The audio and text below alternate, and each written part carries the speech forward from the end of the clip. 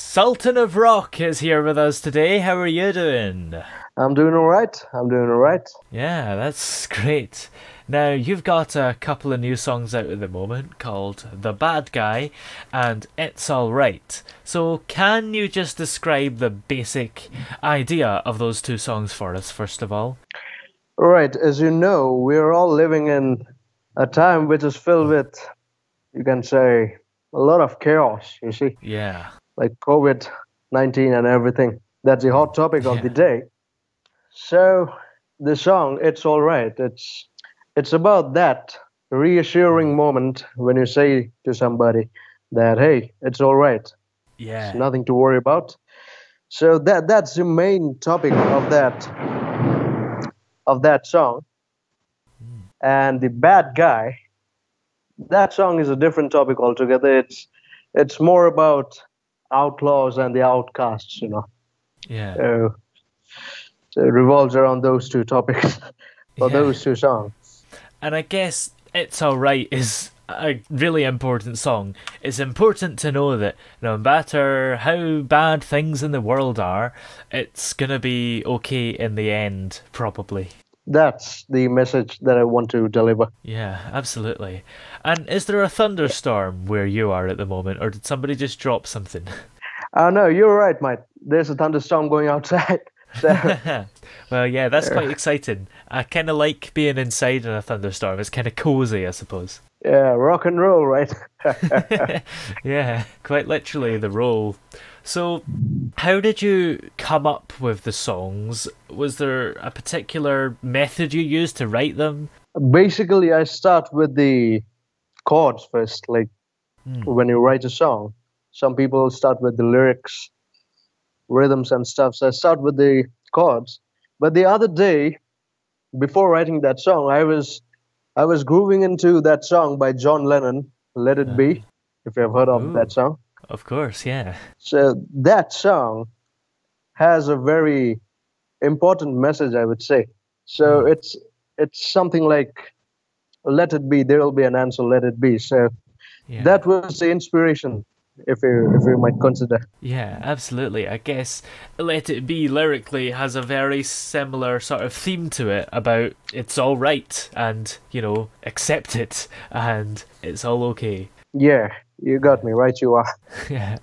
And being completely honest, how long did each of the songs take you to come up with? It was basically a write of 2 days. Mm, So just lay them out on a paper yeah. and just record it straight up. Yeah. It was just a Yeah. thing. Like when I compose songs, right? Yeah. The time I write it, like I like to record it on the same day, so it's fresh and nascent, Mm, I'd say. yeah.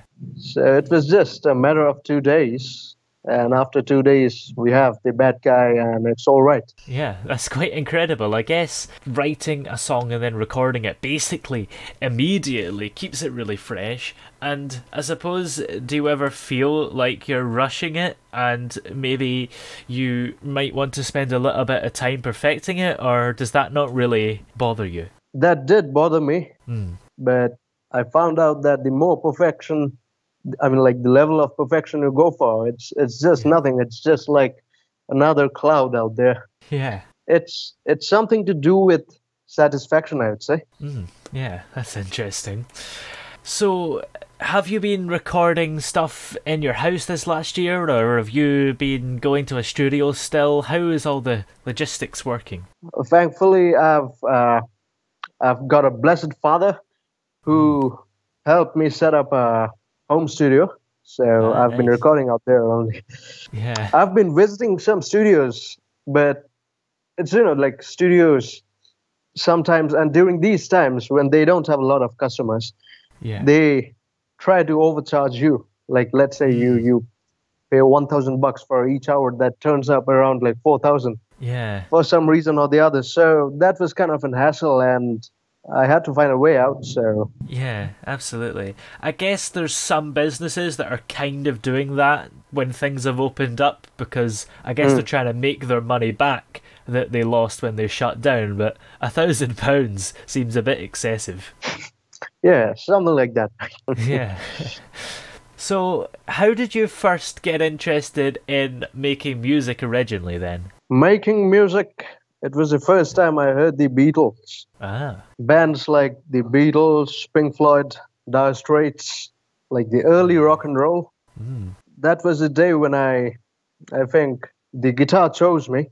And since then, there has been no turning back. So that's the day.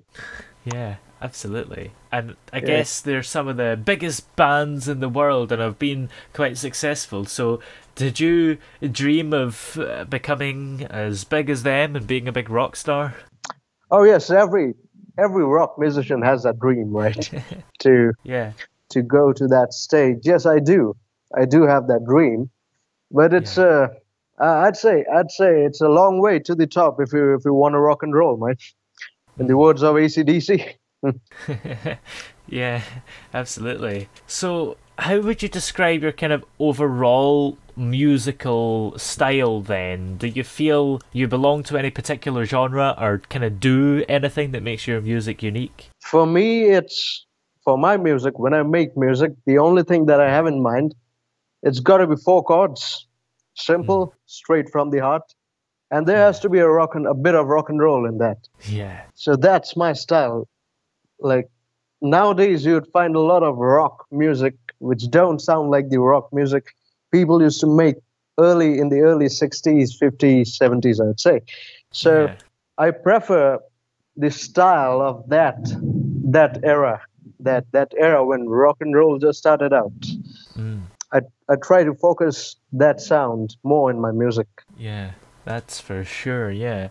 And I suppose it's important to have influences and try to do styles from bygone eras because it keeps it alive, I suppose. Yeah, that's right. That's right. You get the live energy from that actually. Yeah, that's definitely true. And do you have any particular highlights since you've been making music that stand out to you and you kind of remember as being big? I have to say I haven't found one yet. But that's an interesting question, Mike. I mean, I'd like to say that, let's say one day I'm someone. Yeah. I'd like to say that someone would like to look back on the days when he was starting out and he would write songs like it's all right. Maybe I won't be writing songs like it's all right 20 years from now, but I'd like to look back on this day and remember that I had my first debut interview with Mr. Toby on Shout Radio. Yeah. Well, I guess I'll maybe be even prouder. I'll be sitting here being like, I knew this guy and he's famous now. God bless. God bless. Yeah. And in terms of the future, do you have any more singles and songs and albums coming out that you're hoping to release soon? There are quite a few stuffs I've been planning on doing. Probably I'll go with some more singles. Yeah. And later on, maybe I'll work on an album. But there's a couple of more rock and roll tracks coming along. Yeah. And I'll just leave everybody to surprise, I guess. So, yes. Yeah. Yeah. As long as there's stuff coming, that's all that matters. That's right, mate. That's right. That's right. Well, where are we able to check out all the music that you have released so far? You can listen to it in Spotify and all the streaming platforms of today, like YouTube, Spotify, and all those places. And you can listen to it over there.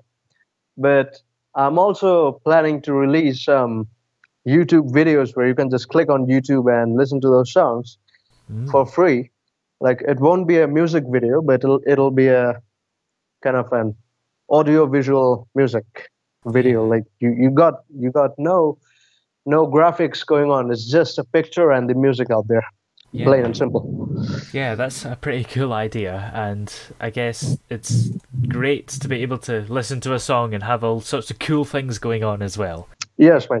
The idea is to make your brain go into a new phase. Like it's like when you say something, you're saying it and your mind is processing it. But when you hear something, it's straight going inside your mind. So I want to create that impact. Like when you hear a song, you're thinking about past memories, nostalgia, and all those stuffs. But if you're Yeah. seeing something, you're focused on that. Your eyes are on the screen. I want to take the eyes off the screen into the mind. Yeah, absolutely. It's quite a fascinating concept. And are you on any kind of social media or have a website where we can keep up to date with you and everything you're doing? I'll be building my own website very soon. But for now, I'm on Facebook and Instagram. But I'm not so keen with Twitter. But I'm on Facebook and Instagram as Sultan of Rock, so you can check it out there, all the updates. But there'll be an official website very soon, so I'll keep everyone updated as we roll. Great. Well, thank you very much for joining us on the show. It's been great having you here this afternoon. All right. You're most welcome, and it's been a good time, right? Thanks. Thanks a lot again.